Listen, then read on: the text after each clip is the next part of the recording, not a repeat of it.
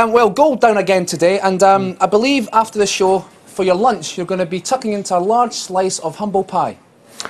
Yes, indeed, Jamie, but I think I had that humble pie a few days ago. But, you know, you're absolutely right. But I think I recall saying at the time to you that if we broke below 1520, which we have, I would have to revise my opinion. So I'm revising it. Okay, so where is gold headed now then?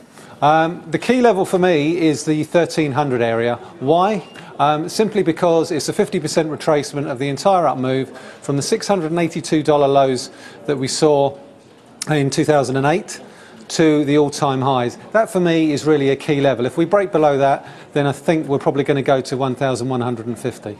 That's some way off. As I said in the intro there, gold's on for its longest losing streak in over 4 years. Down for 6 days. I mean, 6 days doesn't sound a lot, but the biggest losing streak in 4 years. Does that mean gold's not oversold in the short term? Yeah, absolutely means exactly that. I mean, you know, while we're below this 1520 area, then really the outlook remains for a sell the rally outlook. Our clients are still trying to buy the dip, which I think is probably a mistake. But I think when you're sort of into a mindset... Do you tell them that? We're not allowed to guide them in that respect. We could sort of articulate that it might not such be a good idea, but we can't actually recommend that they go the other way.